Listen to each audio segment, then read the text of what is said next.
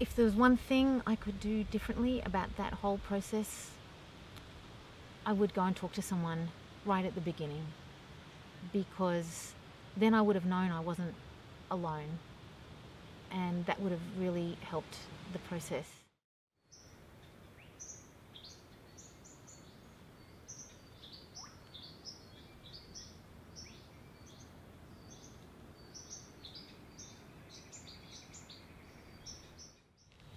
My name's Katrina. I'm a GP in Far North Queensland.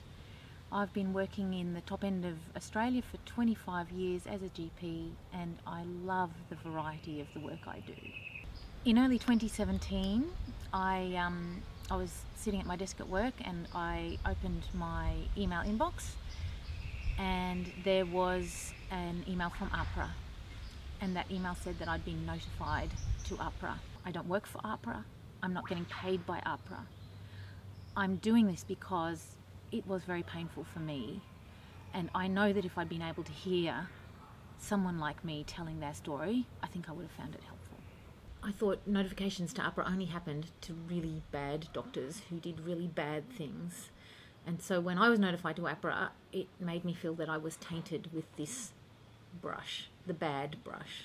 The anxiety when there were long periods of not hearing anything back from AHPRA, I'm talking months at a time when I wouldn't hear a thing, to me that meant this was really serious and people were sitting there poring over the man's chart.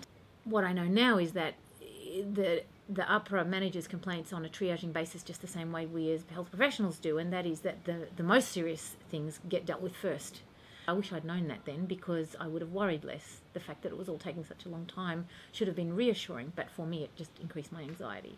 I found my clinical practice changing so that I became much more anxious at work and would, I guess, over-investigate things, and every time I saw a patient who reminded me of the patient in the case, I would become highly anxious. And I started getting up in the morning. We were milking our dairy cow at the time, and I'd get up at 5:30 and get the cow in, and there was something about resting my head on her warm cow flank that just made the tears flow, and I would find myself filling the bucket with as much tears as milk.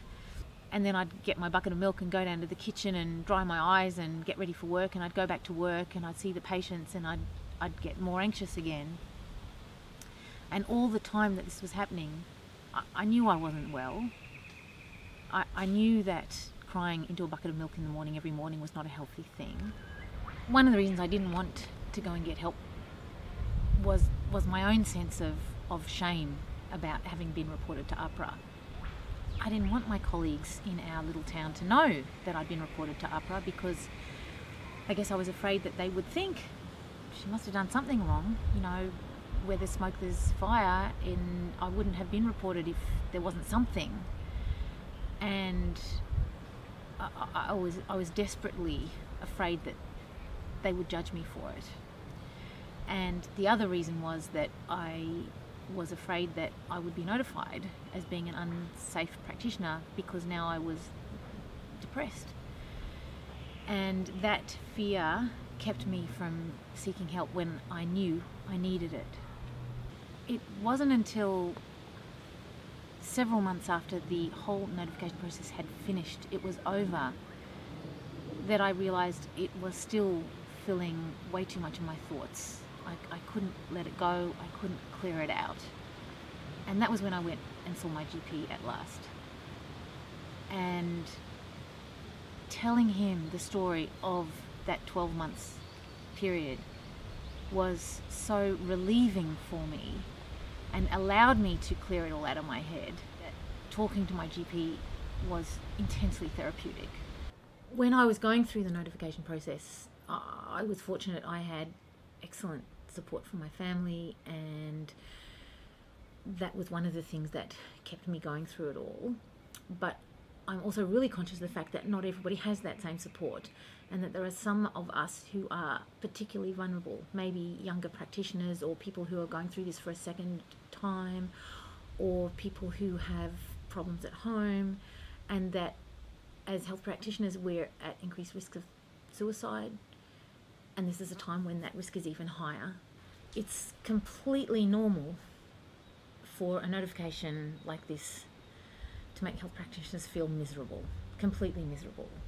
Angry, frustrated, anxious, depressed. These are all a normal response to getting an AHPRA notification. What I'm hoping for is that practitioners will feel comfortable to talk to people about their notification, knowing that this is something that happens to thousands of excellent practitioners every year.